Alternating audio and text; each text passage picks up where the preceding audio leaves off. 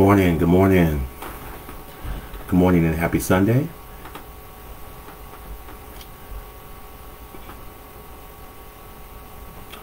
Good morning, good morning, good morning, good morning everyone. Happy Sunday. Today is July 17th? July 17th, I believe, yes. Or July 18th, July 18th. Good morning, good morning. Come on in, come on in. Good morning, Gloria Thomas. Good morning, Charlotte Timmons. Good morning, good morning. Good morning, good morning. Yes, good morning. July 18th. Wow, boy, this time is going by. Good morning, Gerald Driver. Good morning, all. Good morning, good morning, good morning. Good morning, Deacon Larry West. And good morning, Betty Roberts. Good morning, good morning. Good morning, Sister Sharon Freed. Good morning, Wilma Miller. And I'm going to go ahead and start my songs, folks, okay? Here we go.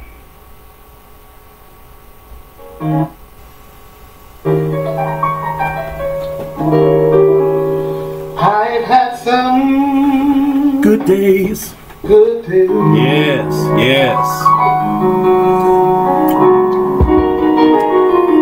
I've had some hills to climb. Yes.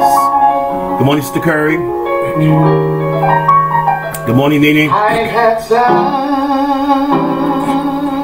Good morning, Sister Beasley. Every day. Yes. Happy blessed Sunday to you as well. And yeah. Some sleepless. Some sleepless. Yes, yes. When I look around. Can you all hear okay?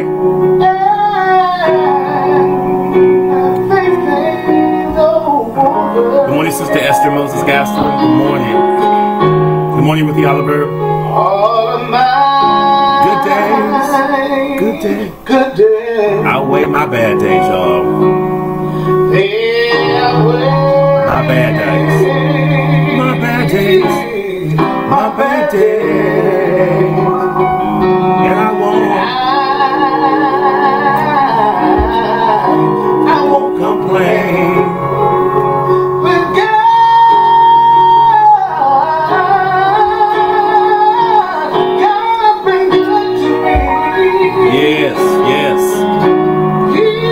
For Jennifer Mason. Okay, thank you, Brother Larry. So good to me. Yes, Sister Betty. Hold on. He's been real good to me. And then he tried. Yes.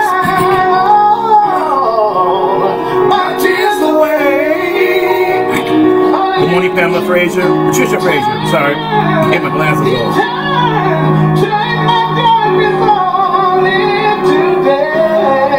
I hope everything worked out for you, Sister Frazier. All I can say is thank you, Lord. Yeah. Think about this song. Listen. I won't complain.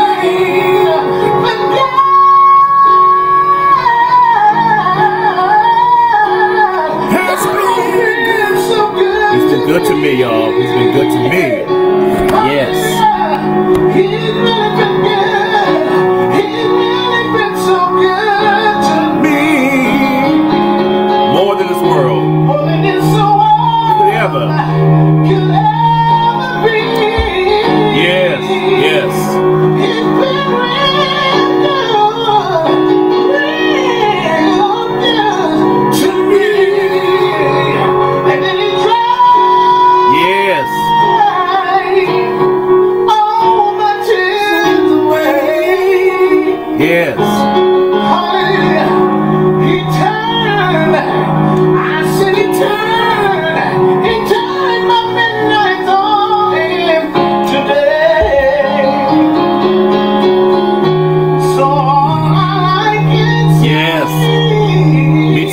Johnson. Thank you, Lord. I may not have a dime in my pocket. Good morning, Sister Quarles. But thank you, Lord. Friends may turn their backs on me, but thank you, Lord. I won't. And I won't, and I won't, I won't. Listen, listen. Come. I won't complain. Yes. No. Yes. I won't complain. Boy, you know, it makes us think about all how God has been good to us. And Lord, I just want to just take the time out to say thank you for all that you've done. Praise God. That was none other than my favorite, one of my favorite YouTube folks. That is Minister Russell White. I just love to hear him sing, you all. Love to hear him sing. Absolutely, absolutely. It is good to see everybody. Good morning, and good morning. And I'm just, let me see. All right, let's go. I think we're going to do this one again because I just love the way it sounds. All right, y'all. Here we go. Good morning and happy. There's a certain kind of shopper at Big Lots. Big We're in called apartments. Billionaires. Big. All right, and here we go.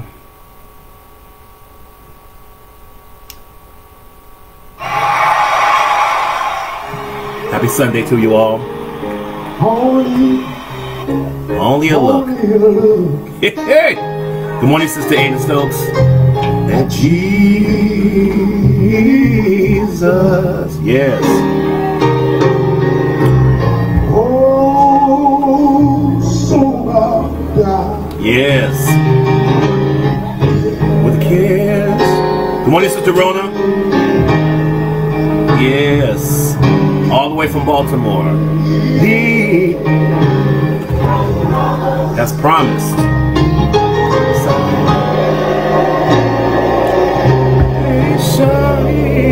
Eternal.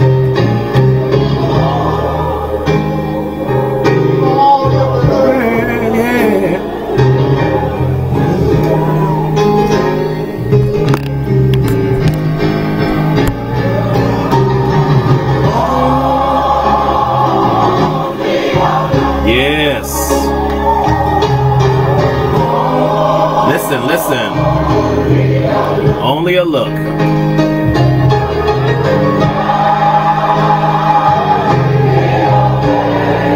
From sin. Yes. Just one look. Yes.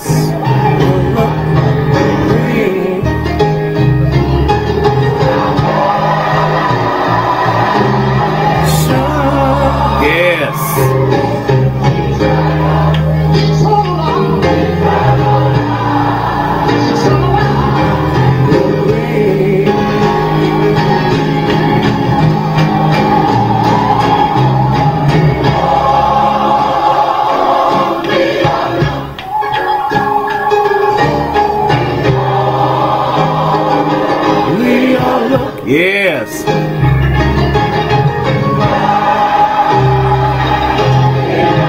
Yes. Good morning, Sister Aranda. Hey there, Angela Dorsey. Yes. Good morning. Yes. Good morning, Rita McIntyre. Good morning, Sister Juanita. Happy Sunday, Sister Angie Anderson. We'll bring. Yes. Listen, y'all.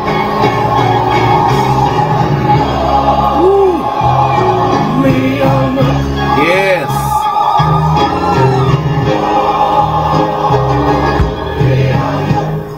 Yes.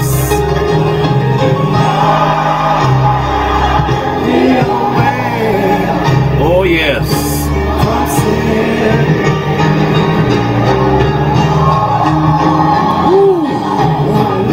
Yes.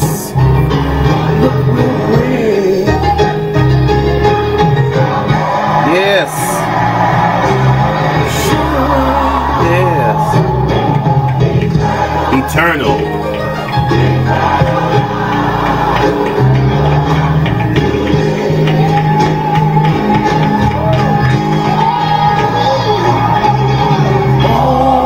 Only a look.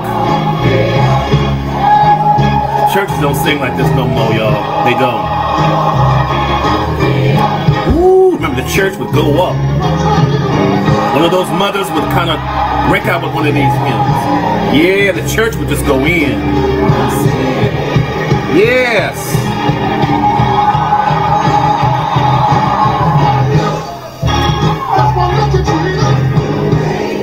Yes.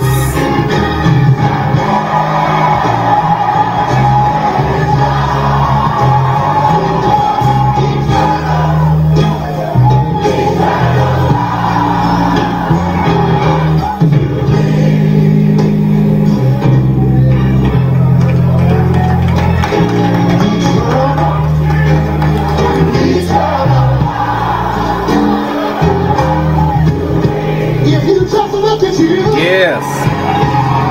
Yes. Eternal.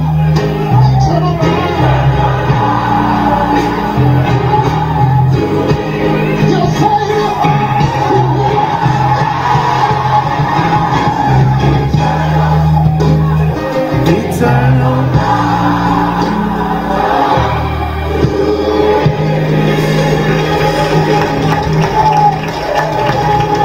Yes, yes, yes. Good morning, everybody. Good morning, good morning. Boy, I was just reminded of growing up in my old church and how sometimes one of the mothers would break out with one of those hymns, or one of the deacons would break out, and the church would just jump on in. And boy, it was done.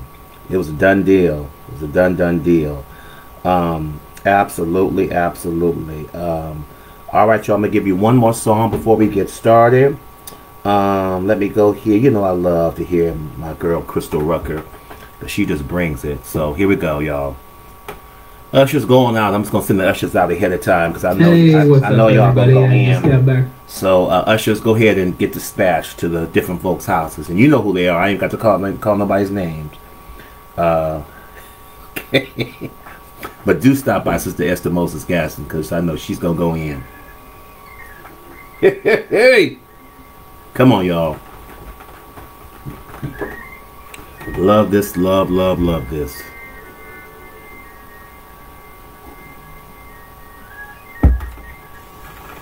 All right, we can hope the cutting out. I have the faith. Yes. That sees the invisible. Yes. Expects the incredible. Receives the invincible. The impossible. Good morning, Linda Mosley. Faith. Yes. That can conquer. In faith. Yes. Faith. Yes, that's right, Sister McIntyre. Sometimes the songs would bring the minister to the people. Can solve them. Faith to vision my freedom. Hey. I have faith. Yes, listen to her, y'all. That can conquer. Yes, they coming, Sister Betty. Usher's on their way. Faith. Listen, y'all. To reach the unreachable.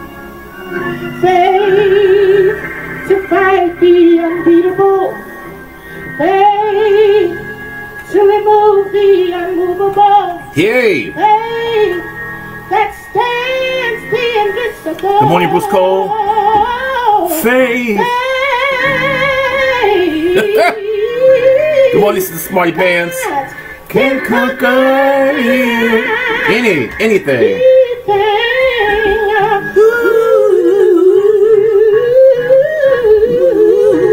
Faith.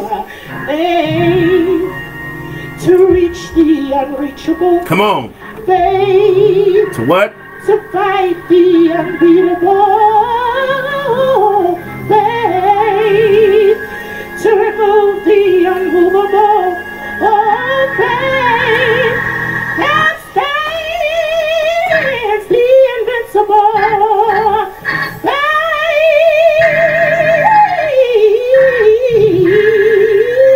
that can conquer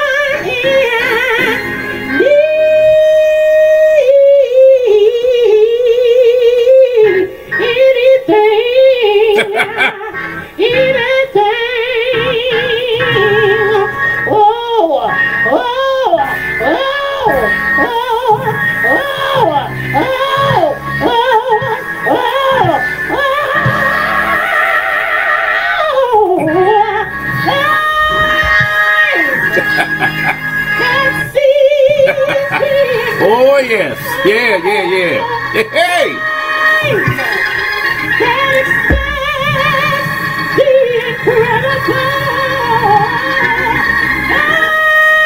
Hey. Conquer what? Get it.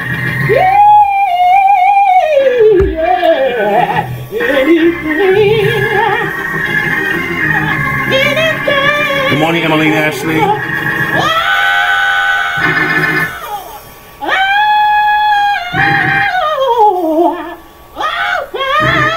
Yes, that can conquer.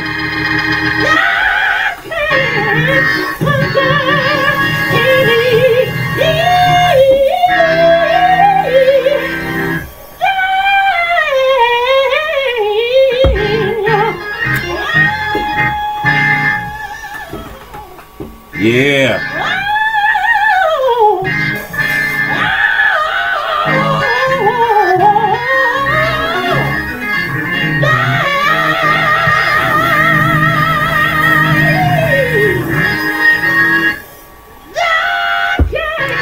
Conquer. Hey.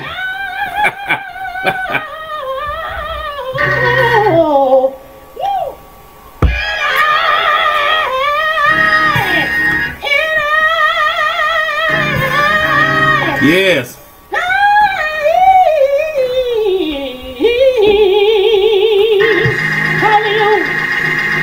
Yes. Well. How about that? Well, good morning, everybody. Good morning. That was none other than Crystal Rucker. Decorating your one of home my is a favorite reflection. YouTube folks.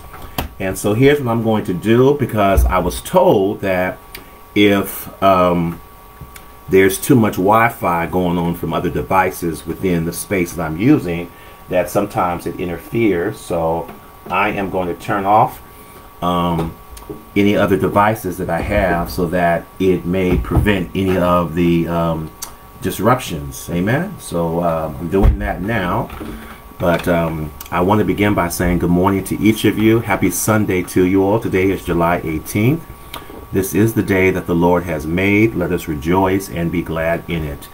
If you are tuning in, you're tuned in to the Berkeley Mount Zion Sunday Learning Institute. Berkeley Mount Zion is located at 1400 8th Street in the city of Berkeley, where the Reverend Brian D. Hunter is our pastor teacher.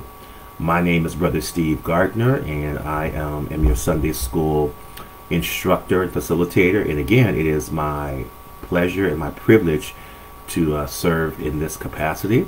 And thank you all so very much for tuning in. Many of you have been very faithful over the last year or two. We started this in 2020, in the second Sunday in June, I believe, is when we started doing a Sunday school Zoom or Sunday school Facebook Live. And many of you have been so faithful in tuning in, and we just thank and praise God for it. I don't know what we're going to do when we get back, you all, because this is pretty comfortable. It's getting pretty comfortable. I'm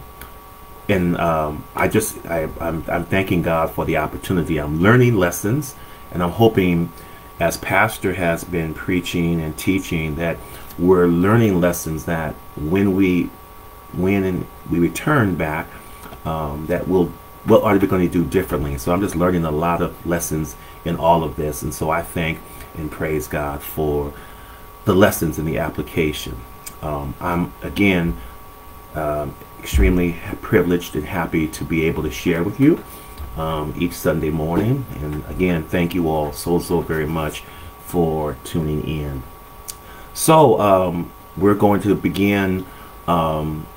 Let me see if there are any particular announcements that I want to make before we get started. Okay, so I do want to remind you again, if you haven't done so, I think we premiered this a couple of weeks ago. This is Brother Donald Jones. He has a book called Doors of Our Life. Please, ma'am, please, sir, I would love for you to get your own copy, amen, or get a copy or two. And so you can find this on Amazon. And then I think he actually put a link up. So we want to begin to support our own. But I love the fact that when we're getting folks to write. And so Brother Donald has wrote a book, and I'm actually still reading it. And again, I want to encourage all of you to get a copy, to support Brother Donald. And so buy a copy or two, or get one as a gift for somebody. And so we want to encourage him. And again, I think it's a wonderful testimony that he has written a book called Doors of Life. It's pretty interesting too. So it's a good read. It's a good read, Brother Donald. So again, congratulations and a job well done. Let's say vaccines. We are continuing to provide vaccines for folks. Remember, that's a good question. I'll talk with Brother Donald about that, Sister Maxine, about getting the books for me. So, Brother Donald, I think I need to get some copies in the bookstore so that I can have them available. So you and I talk about that, and then we'll see. That's a good suggestion, Sister Maxine. I tell you, she always is that. She's the one that sits at the front of the class and is always going to say, "Hey, what about this?" So thank you, Sister Maxine. So, Brother Donald, did you hear that question? People want to know that if I can get some copies to have in the bookstore, which I want to talk with you about, and we can have copies available. So yes, absolutely, I think we can make that happen. So we'll talk a little later on, Brother Donald, and thank you. Vaccines, folks. So most of you are hearing that with this new variant, the Delta virus, that particularly it is affecting people who are unvaccinated. So I am going to encourage you all, please, ma'am, please, sir, if you have not been vaccinated, to please get vaccinated. If you know of someone who needs to be vaccinated, again, we being West Oakland Health Center is providing the vaccine. We're actually providing it at two sites. We're providing it at our West Oakland and in our East Oakland site. And we offer the Moderna, which is 2 doses of the vaccine, anywhere from 21 to 28 days apart. And then there's the Pfizer, which is 2 doses, anywhere from 17 to 21 days apart. And then there's the Johnson & Johnson, which is the one and done. And again, I'm just going to encourage, I know there are a lot of different conspiracy theories and things, but listen, what I'm learning is we've got to, trust science, and again, trust God, who has given us the tools and the ability to do this. What we do know is that this virus kills. And one of the things that we want to be able to do is to do everything that we can to prevent. So again, the masking, the social distancing, and I know things are kind of opening up, but again, we have some parts of the country, well, even part of the state. Los Angeles has now instituted a mandatory mask requirement for indoors. Again, and I think people are trying to be careful and to side on the side of caution by saying let's do this again, just to make sure that we don't skip any steps of prevention. So again, let's do our very best. So again, thank you all so very much for those of you who are continuing to encourage others to get vaccinated. I spent some time this past week with a group of young adults from City Corps job training. It was down in West Oakland, and so Dr. Adrian James, who is our chief medical officer, and I had a chance to speak.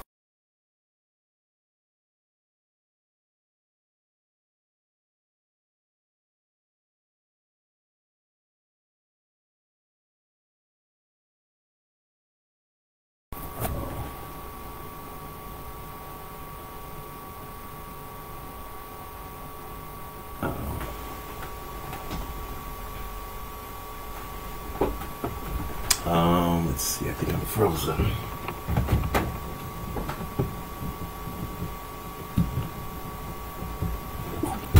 Okay, looks, there we go. Am I back? It was kind of frozen for a second. I actually saw myself freeze for a second, so I think I'm back. Okay, yeah, sometimes we have a little couple of snafus and some technical issues, but I think we're still on. Okay, amen. I did see myself, I actually saw myself freeze, so I'm doing my very best to make sure I can. So let me do this really quickly, you all. I'm going to turn my, there we go. I turned my speaker, make sure turned it all the way off so that I am not pulling any other Wi-Fi, okay, because I've heard that was helpful. All right. Okay, so with that said, yes, thank you, Sister Drayton. Thank you so very much. You'll have to help me because when you talk to me, that helps me understand if there's anything going on. So perfect. Okay, so you can hear me okay. That's good. And so folks, we are studying in the Old Testament. We are studying out of the book of Nehemiah. Actually, Nehemiah is probably one of the books in the Bible and one of the stories in the Bible that a lot of people haven't spent a lot of time covering, but it's an actual wonderful lesson as we cover this information. And remembering our lessons for this quarter are courage facing threats. And we're in Unit 2. So this particular theme for the quarter, for this entire section, was called People of Valor. And we began by the first 4 lessons in the month of June dealt with acts of courage.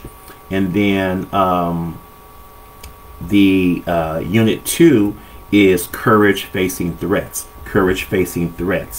And we are dealing with the story of Nehemiah combats derision and danger. Nehemiah combats derision and danger. Okay, so before we begin any further, let's go ahead and have a word of prayer. Father in heaven, how we thank you for this day. We thank you for the blessed opportunity and privilege to pray. We thank you, dear God, for just your mercy and your grace. Now, God, as we prepare to study your word, we pray that you will allow our hearts and minds to be open and to be receptive to that word. And most importantly, that we might apply principles, Father, that helps us to walk closer to thee. We thank you, Father, for the opportunity to be a vessel. Let me decrease, that thou might increase, that something might be said to encourage, to uplift, to challenge those that are listening today. Father, we just thank you for your continued blessings and your provisions throughout this pandemic, dear God. We just thank you for the opportunity to continue to study your word through Facebook, through Zoom, and the opportunity to continue to provide ministry to the people. Father, we just thank you, and we'll always be careful to give your name the glory and praise. In Jesus' name we pray. Amen. Amen. All right, so you all, we are looking at a theme here of these lessons in the month of July, and the unit theme is courage facing threats. And for a lot of us, we have had to deal with the threat, and I think for us today, the whole COVID virus has really been a threat to us. It has threatened our health, it has threatened our lives, it has threatened our economics. It has been a threat to us, and if we apply anything in this particular time period, is that we've had to be courageous into dealing with the virus. And so these lessons are in this particular unit, have lessons from the Old Testament. Remember, the Bible is divided into 2 divisions, the Old and New Testament. And Nehemiah is the book of the Bible that we're studying from, Nehemiah, and that's spelled Nehemiah. And Nehemiah, let's take 1, 2, 3, 4, 5, 6, 7, 8, 9, 10, 11, 12, 13, 14, 15, 16. It is the 16th book, in the Old Testament, the 16th book of the Old Testament, following the book of Ezra. Now, our commentators and have said that Ezra and Nehemiah kind of really are brother books, because much of what is covered really covers the rebuilding of the temple and the rebuilding of the walls of Jerusalem, which we're gonna cover today. But Nehemiah is a great story, and that we're going to be taking a look at. But this whole theme goes around rebuilding, restoring, repentance, and returning to God. So those are 4 R's. I want you to write those down. Rebuilding, right? Go ahead and write that down. I should have asked you to get you something to write with. And I'm going to encourage you each Sunday morning that we are on, just assume that I'm going to say, write this down. So it's important. That's I learned that lesson from Faye Oliver. She's always talking about the importance of making sure that you're taking some good notes. All right. So thank you, Sister Faye Oliver. But that's kind of what I learned from you. Rebuilding, restoring, repentance, and returning to God. Okay. Oh, and good. Thank you. And thank you for the reminder. So let me just do this. All right. Remember last week, your homework assignment was to encourage 3 people. Thank you, Sister Gloria, for that reminder. Did you all do your homework? Now, come on, you don't have to try to impress me. But did you intentionally encourage 3 people this past week?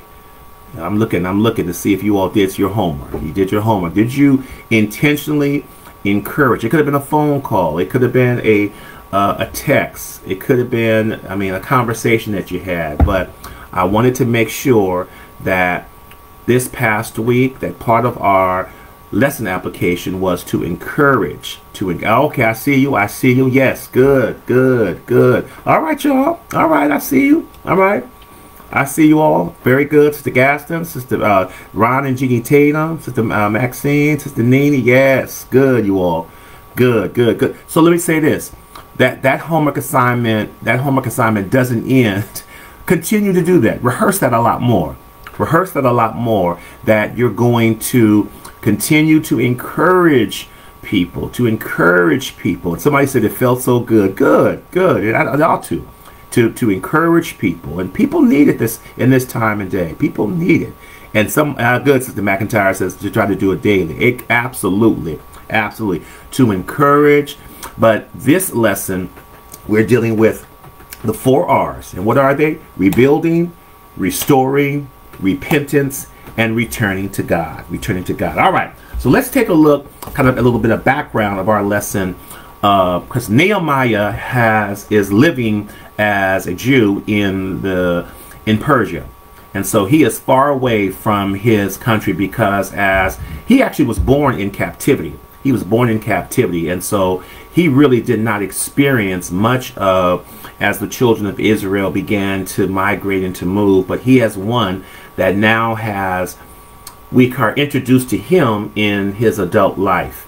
And he is serving as a cupbearer to the king of Persia. And the cupbearer was a pretty high important position, because he was the one that would taste the things that the king would drink to ensure that it wasn't poisoned. That's a pretty you'd never know that, is this cup gonna do it? Is this the one that's gonna take me out? And so his job was to provide protection, in a sense, by bringing the king his whatever beverage he was drinking, and he was to ensure by tasting it that it wasn't poison. All right, so listen, this is a little bit of background. So the book of Nehemiah complements the book of Ezra. So Ezra was the book preceding this particular book. So remember, we said Nehemiah was the 16th book in the Old Testament. Ezra is the 15th book. And this book begins with the story of Nehemiah. And Nehemiah writes this in a way that's almost like he is telling the story himself as the first person.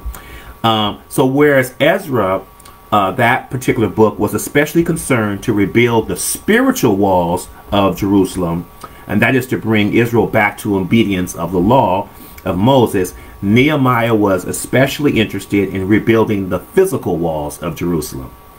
So one was Ezra was building the spiritual walls to really get the people to repent, to have restoration, to bring them back to obedience. And Nehemiah, particularly in this particular story, was more so interested in building the physical walls of the city so that the city would have protection against their enemies. Amen. So they would be guarded against the enemies. Nehemiah was especially interested in rebuilding the physical walls of Jerusalem. Ezra again emphasized the religious dimensions of building a nation. Nehemiah emphasized the political and military dimensions of the task. So Nehemiah, as we'll see in this story, was more concerned with making sure that the people were protected against their enemies. This Nehemiah follows the account of how Nehemiah, a Jew who was an important official in the ancient Persian Empire, was inspired to help rebuild the walls of Jerusalem, the capital city of the ancestors' nation. And again, Nehemiah, the story will say in the very first part that he is working as a cupbearer, high position with the king, and he was far away from his country, and the capital city of the ancestors' nation. Okay, so Nehemiah's story begins in the month, kind of usually in the latter month of the year, and King Artaxerxes was the king. He was serving as one of the king's personal attendants at the royal palace. All right. And in the earlier part of the book, Nehemiah receives a visit from his brother. Amen. He receives a visit from his brother, and his brother begins to tell him about the state of Jerusalem. And he's saying Jerusalem is looking bad. He said the walls are burnt down from when they were attacked by the enemies, and the city really is almost in ruins. And so his brother gives him some very sad news. It's almost like if somebody comes and tells you that the house that you grew up in, or the city that you grew up in, is that they're saying the city is all messed up. And sometimes I think, listen, I don't know about you, but as I drive around the Bay Area now, and you see sometimes the state of the places that you grew up with, because there's a lot of disheartening things that you see. We have a lot of homelessness and all of that's taking place, and sometimes it saddens me because I remember when the cities were flourishing and businesses were booming and kids were playing out, and just there were a lot more things happening, and some of that is not so much the case anymore, but we're seeing a lot. But he gets a message from his brother and some others that Jerusalem is in bad shape. He's in bad shape, and this saddens Nehemiah. He saddens him. He begins to pray right away to God about because his heart is touched and saddened, and it becomes a burden to him, and so he's thinking about his place of his ancestors, and it hurts him. It hurts him, and he's saddened by it. He is saddened by it. And he learned that things were not going well for the Jews in their homeland, and they were facing hardship and humiliation from non-Jewish settlers who were living in the area. And so in addition, the walls of the city remained in ruins, and so it was just in bad shape. It was bad shape. All right. And so he prayed and sought God's help, and he prayed for his city. He prayed for this people. Yeah, so it can be sad. And I think, again, as you think about it, Nehemiah had a love of his people, a love for his culture, and most importantly, a love and devotion to God. Absolutely. And so he was burdened. He was burdened by it. And sometimes when things bother us or we're burdened by it, things are heavy in our hearts, we oftentimes can see that. It may be exemplified in our behavior and actions. I was just telling somebody yesterday, we were talking about just the culture at work, and I tend to think of myself as a pretty upbeat kind of guy. I kind of think that I'm kind of fun-loving and upbeat, and that's kind of my personality. And I think I'm pretty consistent with that, being upbeat and fun-loving, and that's kind of what most people know me for. And when I'm not, then people can see something. So, usually I'm at work and I will talk with people. Good morning, how you doing? All right, let's make it a good day. We're gonna get through this. We're gonna get through this. So I'm talking a lot. And there are some times when things are troubling me, and people can see it. And I'm trying to think of a case the last time when my daughter ended up getting COVID. I remember my heart was heavy, and I was, worried and concerned. And then when I went to work, people was like, "You okay?" And I was like, "Yeah, I'm okay. I'm okay." But they could see it. They could see my countenance, if you will. My aura, my energy had changed. And I think that is one of the things that people will begin to know about us and to see when things are heavy on our hearts.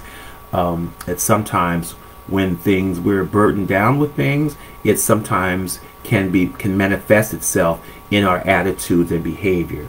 And so we have to be very careful too. We have to be very careful because people will always watch us and they'll pay close attention. So in some cases, I like the fact that when people can see a difference, it helps me to know you got to be careful, Steve, because people are watching you. Amen. And so Nehemiah received the word. He became very burdened by that and began to pray, and didn't really hear anything for about 4 months. And then as he was serving the king, the king noticed his countenance. So let me kind of read this. I'm just giving you a little bit of a backdrop before we really get into the heart of the lesson. I want to go to Nehemiah. Okay, and I'm in chapter 2. And it says, "Early the following spring, during the 20th year of King Artaxerxes' reign, I was serving the king his wine. I had never appeared sad in his presence before this time. So the king asked me, 'Why are you so sad? You aren't sick, are you? You look like a man with deep troubles.'" So listen, it was almost a crime for you to be in the palace of the king and be saddened.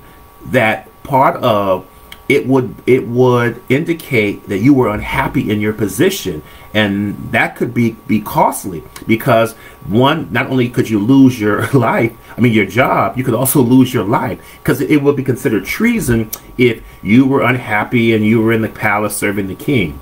And the king noticed his countenance. He noticed his countenance, and so he asked Nehemiah, what's going on? What's going on? You're not sick, but why are you so sad? And again, Nehemiah began to be on. He prayed right away because he wanted to make sure his response was appropriate, because his response could mean, one, he could have lost his job and lost his life. And he began to tell the king that he was concerned about his country. He was concerned about his people, and that he wanted to, he was just concerned, and as a result, that was sadness. Okay, so the king asked. He says, "Then I was badly frightened, but I replied, 'Long live the king.'" So he's trying to help the king. "Long live the king. Why shouldn't I be sad? For the city where my ancestors are buried is in ruins, and the gates have been burned down." And listen, and the king responded, "Well, how can I help you?" With a prayer to the God of heaven, I replied, if it please your majesty, and if you are pleased with me, your servant, send me to Judah to rebuild the city where my ancestors are buried. So now he is making a request of the king to say, the king has asked him, well, what's going on? What's wrong with you? And he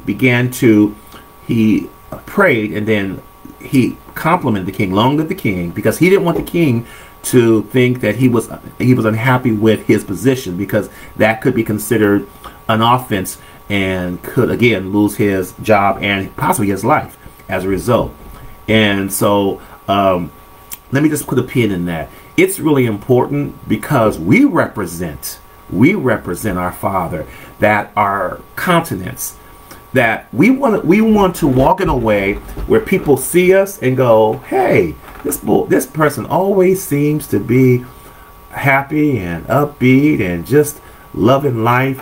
There ought to be something that people can see that sets us apart. Amen. So people ought to see a difference in the way in which we behave, in the way in which we live our lives.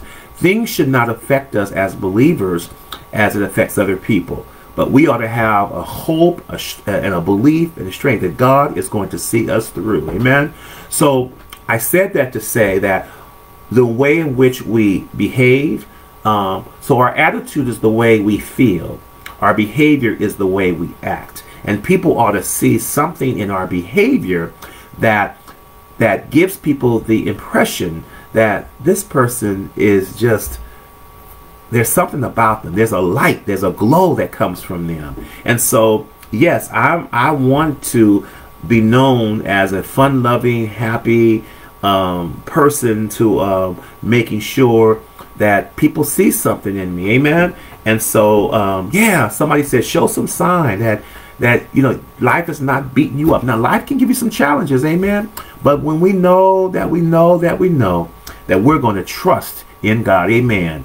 That no matter what, I will always, no matter what men say or do, I'm going to trust in him. All right. So Nehemiah says to the king, yes, if you allow me a leave of absence to go and rebuild the walls of Jerusalem, king. And then the king not only grants that to him, he says, I will also give you the tools that you need, the materials that you need. I will also send you some escorts and some soldiers to help. And then Nehemiah also asks, because as he has to travel this way, and as he travels, he's going to run into people that say, hey, where you going? What are you doing? What's going on? He asked the king for a letter to say, I have permission to travel as I travel. And so Nehemiah really thought this through and realized that some people might stop him, and he might be approached by folks and saying, what business do you have in this land? What business as you travel? And so he received something from the king, a letter from the king, and it says, let me just give you this little background. He says, I also said to the king, if it please your majesty, give me letters to the governors of the province west of the Euphrates River, instructing them to let me travel safely through their territories on my way to Judah. And please send a letter to Asaph, the manager of the king's forest, instructing him to give me timber. I will need to make beams for the gates of the temple fortress, for the city walls, and for a house for myself. And the king granted these requests because the gracious hand of God was on me. So the story of Nehemiah begins with Nehemiah being told about the state of the city of Jerusalem. He's just like, he gets a message from his brother. It hurts his heart. He appears when he is serving the king some wine on one particular day. The king could see that something was up. Nehemiah wasn't himself. Amen. He could see something's bothering him, and he knew he wasn't sick, he said, but he realized something was taking place. So again, let me say this, that I think one of the things that we can learn from that is we want to be very careful in what we say and do and how people see us, because that can be a testimony to a lot of folks. So we want to do our very best to say for people to see in us. So this is the Jesus in me knows this little light of mine, I'm gonna let it shine. Here we go. That's a song with that one. Let it shine, let it shine. So that light ought to shine within us, that people can see something. They can see a difference in us. even as we go through what we're going through, we say, you know, I know we're going through a pandemic, but I'm trusting God. Lord, I thank you. You've provided for me. And Lord, I've learned some lessons from this. I'm not able to fellowship like I used to. I miss so, but I've learned some sit down, be quiet lessons, some be still lessons. So Lord, I thank you for that. And so we want to look at things from that particular perspective and not always like, oh, woe is me, woe is me. And I've learned not to ask God a whole lot of why. Why is this? Why that? But Lord, thank you. And Lord, what's the lesson I can learn from it? So Lord, what lesson can I learn from this? Amen. I want, when life gives me challenges, and as opposed to me saying, oh Lord, woe is me, I want to say, Lord, I don't know what it is, but I'm trusting that you're going to see me through. And as I look back over my life, you all, you know, I can honestly say he's never failed me yet. He has never failed me yet. Yes. Can bring us to another dimension. Absolutely. So sometimes when we are challenged by things, it helps us to grow stronger. So what they say, what doesn't kill you makes you stronger. Amen. So Lord, I'm thanking you for those challenges and those valley experiences in my life, because it helps me to grow stronger. All right. So he gets permission, he gets everything, he gets letters and gets permission, he gets supplies, and now he enters into Jerusalem to begin his work. All right, he begins his work. All right, and that's kind of where our lesson begins. I wanted to give you a little bit of background. Now, Nehemiah was a layman. He wasn't a priest. He wasn't a prophet. He was just a layman that loved God. Amen. He is just a layman that loved God. He had a true devotion. Praise. I love the story of Nehemiah because he had a true devotion. All right. So of course he was in exile in Persia. The king gave him permission to go rebuild the walls of Jerusalem. And now, as he approaches this particular task, he is going to, in our lesson is entitled Nehemiah Combats Derision. Derision really is another word for ridicule and mockery and danger. So you know, when you always have an assignment, you always have something that you've been assigned to do, you know, the enemy is not going to be happy. You're going to get some oppositions. People can always say, give you some, what's going on? So there's going to be, and sometimes, listen, let me tell you this. Come here for a second. Let me tell you something. Sometimes that can come from other believers. Sometimes your own Christian family and believers can sometimes be discouraging. So, you know, that can happen, y'all, that sometimes as you are focused, and that's why it says, let's learn to be around people that are more encouraging. I don't want to be around you if you're going to always say, well, you know, that's not the way we've done it before. I don't know why you're doing it that way. When you have an assignment and you know that's something you to do, sometimes you're going to get pushback from enemies, but then it's funny when you get a pushback from, you know, believers who's like, wait a minute, I thought, yeah, don't we serve the same God? And so Nehemiah is combating, but he's combating derision and danger. And again, derision is another word for mockery and ridicule. All right, so this is kind of where our lesson begins. Yeah, people are jealous if you're happy all the time. So let me tell you, this is I learned this. I was doing an exit interview with someone at the job, and you know, I was just saying, you know, sometimes it used to bother me growing up, because sometimes, you know, when people didn't like you just because they don't know why they didn't like you, they just didn't like you, you know, people, you know, and I know it happens a lot of times. I'm gonna make sure I'm careful with this. I know sometimes, particularly I know with they'll say, oh, she thinks she cute, you know, they kind of get that, or you think you all that. You know, and my response is, no, you think that I think that I'm all that. But I've learned, you know, not to apologize because of God's favor. So I've learned not to do that. And so I'm learning that's important. That I'm learning not to be apologetic just because of God's blessings.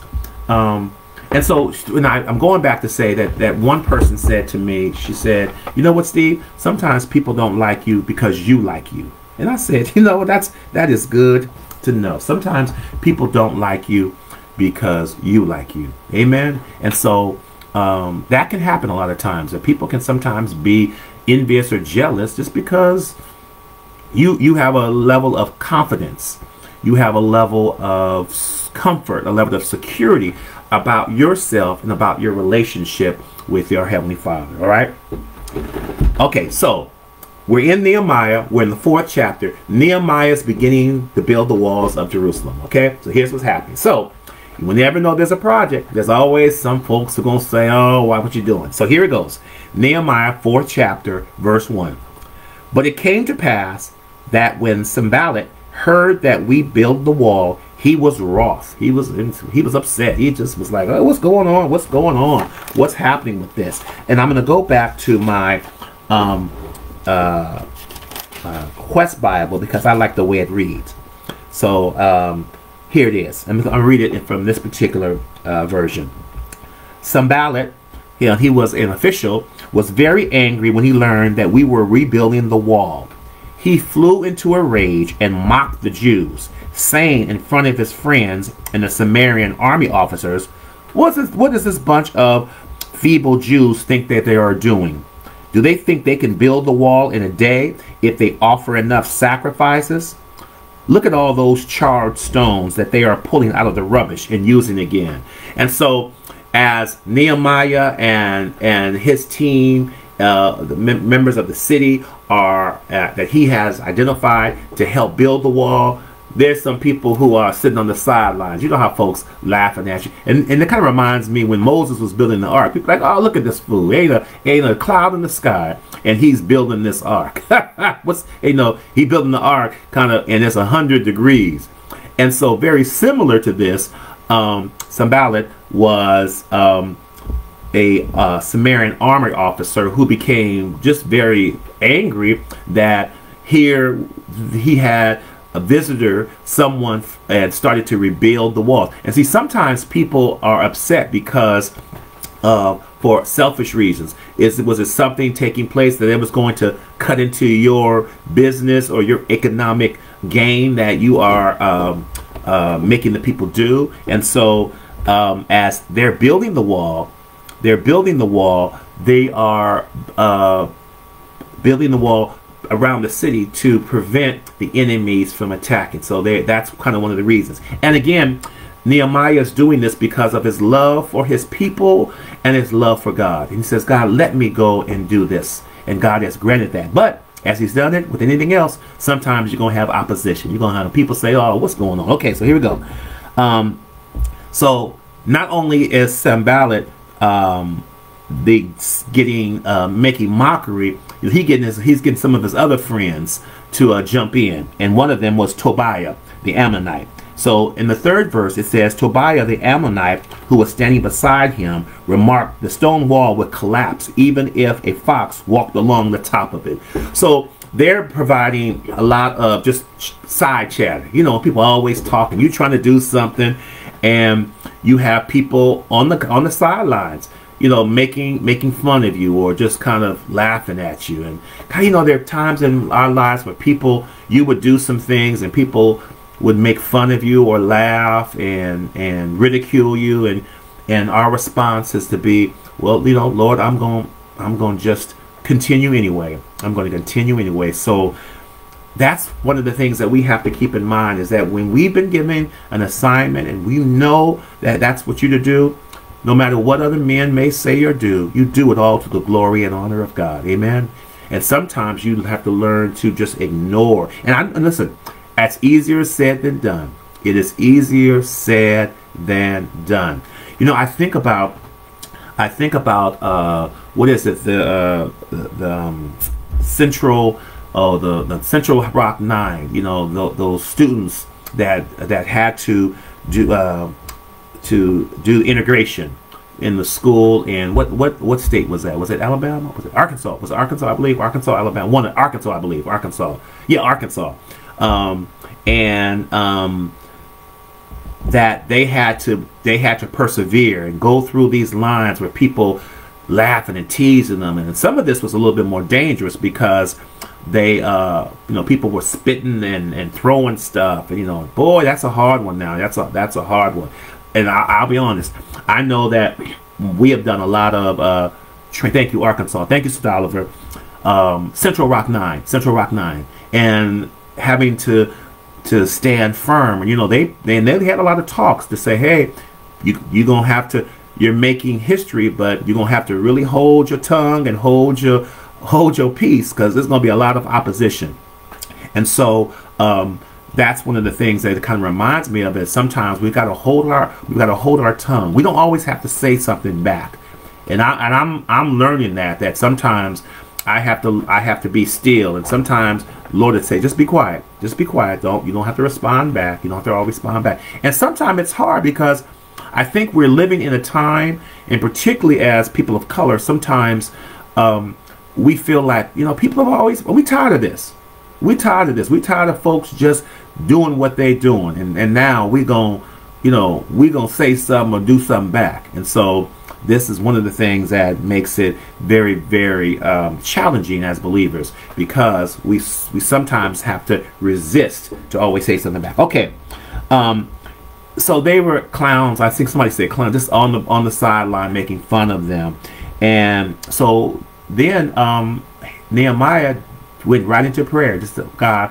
And Nehemiah's prayer was more so, they're not only disrespecting us, they're disrespecting God.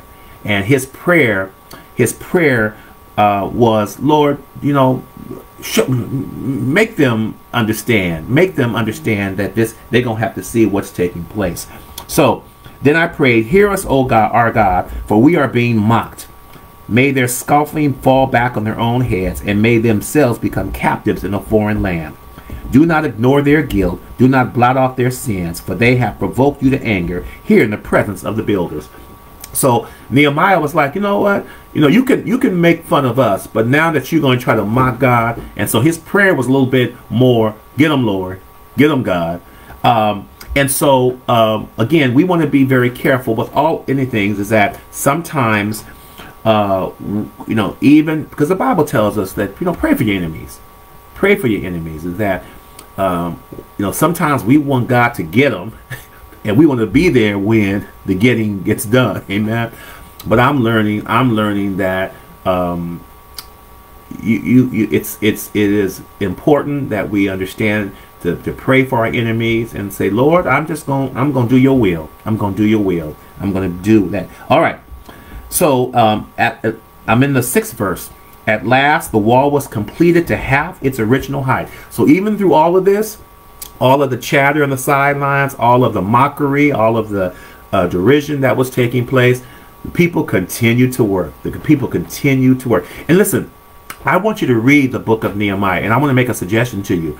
If you go on YouTube, you can just put the story of Nehemiah. It is really a wonderful story. You can get the whole sense of it. This is really just dealing with Nehemiah facing courage because of the ridicule that was taking place. But here's the good news. The wall ends up getting built. Amen. The wall ends up getting built. And there's that restoration, repentance, rebuilding, and returning to God. That really was the important piece of it. All right. At last the wall, I'm in the 6th verse. At last the wall was completed to half its original height around the entire city, for the people had worked very hard. So sometimes, folks, we have to kind of stay, we have to be persistent and be consistent. We've got to stay in there, hang in there. Now, I don't know who wrote that song. I think it was James Cleveland who the song "I Don't Feel No Ways Tired." Let me tell you something. Sometimes I feel tired. Now listen, James, it's a great song, but sometimes, y'all, let's be honest, sometimes I'm just tired. And so, listen, James, great. I don't feel no way. Hey, James, sometimes I feel tired. Amen. Sometimes y'all feel tired. Amen. So listen, great song. great songs, but yes, absolutely. All right. At last, the wall was completed to have its original height around the entire city, but the people had worked very hard. But when Sanballat and Tobiah and the Arabs, Ammonites, and Ashdodites heard that the work was going ahead and that the gaps in the wall were being repaired, they became furious. So now they really upset because all of that mockery and stuff is not really working. And so they all made plans to come and fight against Jerusalem and to bring about confusion there. But we prayed to our God. Here's on Nehemiah. But we prayed to our God and guarded the city day and night to protect themselves. So what took place was, once they found out that the talking wasn't doing what was necessary, they said, well, you know what, let's just prepare to attack them. But what Nehemiah did, and as you read the story, is they assigned people to continue the work, and then we have one works and one guards the wall. So he began. And you know what, that's so important, that I like the concept of how when they're protecting the city, is that we have to protect our hearts. Amen. Our hearts need to be protected and guarded so that the enemy doesn't get in. So we've got to be very careful and guard our hearts and guard the things that we take in, and say, Lord, protect my heart, protect my mind, and so that things the enemy cannot attack. And so I love that metaphor as I think about it, and that's one of the things. But in this particular case, Nehemiah assigned a person to guard and a person to build. So they didn't stop working. And so they began to, the story goes on to say that they began to say, tell Nehemiah to come here. We want to talk to him, because this was kind of their approach. They want to talk. But Nehemiah says, no, I'm not able to talk. I can't come down. And that's the thing that he says, I'm working and I can't come down. And so sometimes people will try to distract you all. Sometimes people will try to distract you from things. And you've got to have that mind that Nehemiah said, I've got a mind to work, and I'm not going to stop. And so that means we want to be consistent in what we do. And so the lesson really talks about, and when you have time, I want you to read the whole story. But I really want to encourage you, go to YouTube and even take a look. There's some great children's stories. Those are very helpful. I like watching those because it really, from a very elementary perspective, breaks the story down. Nehemiah, a devoted layman who loved his people, but most importantly loved God, had a heart and a mind to rebuild the wall of the city of Jerusalem. He was granted permission by the king of where he served, and not only granted permission, but God put it on the king's heart to give him whatever he needed. He needed a letter to show permission. He needed the tools. He needed the security. He needed all of those things to make it necessary. And so when God assigns us to do something, he also will provide for us. Amen. You believe that? When God assigns us to do something, he also will provide for us. So keep that in mind. So in this chapter, because we're about ready out of time, I know we had so much to cover, you all. I get so excited. It was verses 1 through 9. But if you read the whole story, I think you'll really get a good sense of that. But I want to encourage you. Thank you, Sister Effie Thomas. Yes, if you look at the children's stories on YouTube, they're great. They're great stories, and they just present it in a very plain and simple way. So I want to encourage you to do so. But nevertheless, we made our prayer to our God and set a watch against them day and night because of them. And so the wall ends up getting built. Amen. So that's kind of where the story kind of goes into. But I want you to read it, because this particular lesson was just showing us that sometimes when we are tasked to do something, you're going to get some opposition. You can rest assured that the enemy is going to try to oppose you. Now, sometimes the enemy may come in different forms, or sometimes the distractions may come in different forms, and sometimes it's clear enemies, and then sometimes it's people very close to us that may be a part of that. But we want to make sure that we continuing to have a mind to work. So here are the last couple of things I want to say to you, the practical points. Here's the fourth thing. Remember, no one who seeks to live a godly life will go unchallenged. So we'll know that. You will not go unchallenged when you seek in a godly life. People are always going to challenge you. They tell you you're not politically correct. People don't live like that anymore. So just know that's going to take place. As believers, people will challenge you. And I think the moral compass of this country has really gone awry. But we'll understand that when we challenge to live a godly life, it will not go unchallenged. Number two, we should plan for success with sound strategy and partnerships that do not compromise God's word. Wow, that's so important. That do not compromise God's word. Amen. So the more we learn and understand God's word, the more we understand to apply it to our lives so that we don't live in a day of compromise. Amen. God gives wisdom. Number three, God gives wisdom and resources to face both long-term and immediate challenges. Amen. So just know the challenges will come, but God will be faithful to see you through those challenges. It doesn't mean it's not going to be easy, but he will give you the necessary power and wherewithal to get through those challenges. Amen. Number four, faith does not discourage preparation, but rather inspires it. Amen. Amen. I like that one. And number five, as believers, we can face enemies and challenges with confidence, knowing God is with us. And so even though Nehemiah had to deal with the challenges and the derision. And again, derision means ridicule and mockery. That's going to come. And people are going to make fun of us. And I think a lot of us have had that experience. But just knowing that we serve God. And again, asking God to give us direction and guidance, particularly when we are made fun of or mocked. And again, just having a good sense of confidence in trusting God to care for us. Number six, the final one, God is glorified when we act wisely and trust him. When we act wisely.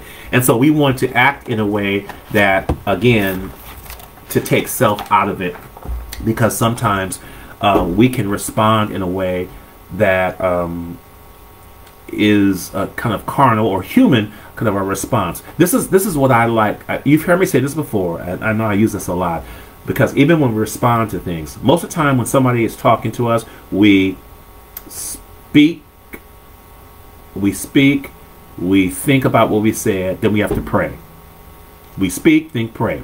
And I say, I'm going to encourage you to pray first, like Nehemiah, think, and then speak. And guess what? Sometimes you don't have to say anything at all. Sometimes God says, shh, be quiet. Don't even say anything. You don't say. And I've learned this, that sometimes I don't dignify certain conversations because they're not even worth my discussion. Sometimes, here's what I learned. It says it's difficult to have an intelligent discussion with someone else who's unarmed with intelligence. Amen. So there's some conversations or discussions that have gotten heated to the point like, why am I really wasting my time? I'm not even going to give this any credit to have discussions. So again, I want to make sure that I don't even give that any credit to do so. All right, you all. So I know that was a lot to cover. There's a lot in this lesson. I want to encourage you to read and to look at YouTube, look at the story of Nehemiah. It's great. I know that immediately following this time frame will be a message from Pastor Brian D. Hunter as our pastor. He's been really doing good in Bible class. So let me also say this. Do you all know that if you, for whatever reason, miss like Bible class on Wednesday or his message on Sundays, that you can go back and look at them and just go onto the Facebook page and you can pull up the different messages. And so you can look at those things and at any time. So sometimes if you can't sleep in the evening or wake up early, you can get those messages at any time. So that's a wonderful blessing to be able to do so. All right, you all. So thank you all so very much for tuning in. Have a wonderful, wonderful Sunday. Remember, again, let's try to encourage and let's try to get Brother Donald's book. And I'm going to talk, Brother Donald. Give me a call. Let's talk about getting that book into the bookstore. and I would love to, help get that book out there.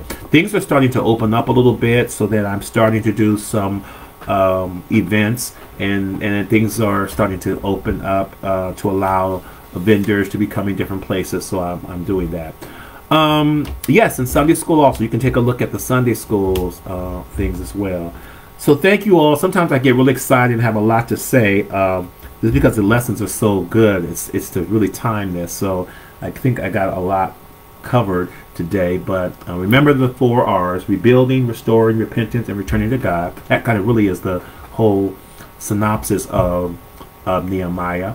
And let's learn a lesson from him. So what I did want to say to you is, with Nehemiah, he was a man who understood the importance of the call. He was a man of prayer. He was patient and hopeful. He was a prepared planner. He was a great leader who inspired workers.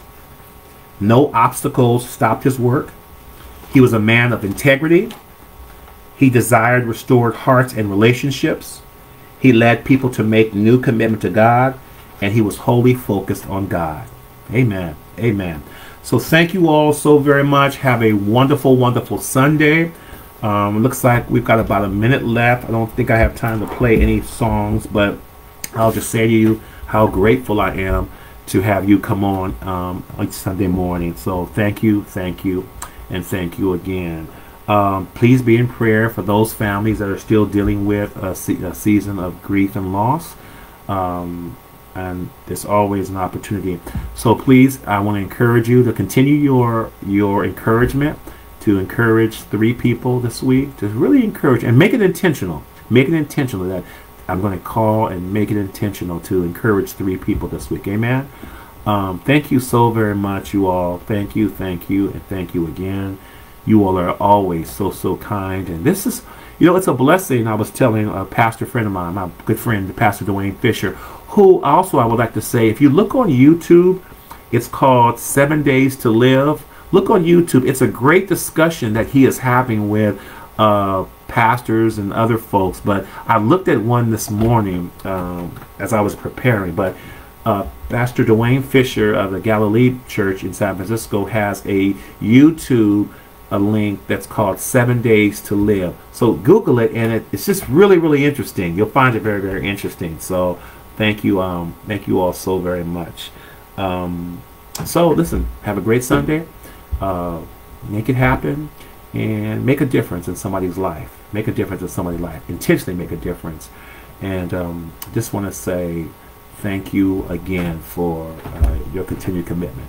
Remember, immediately following will be Pastor Brian D. Hunter, is our pastor teacher from the Berkeley Mount Zion Church, located at 1400 8th Street in the city of Berkeley. And I'm going to bid you a good Sunday morning. God bless you. All right, be blessed.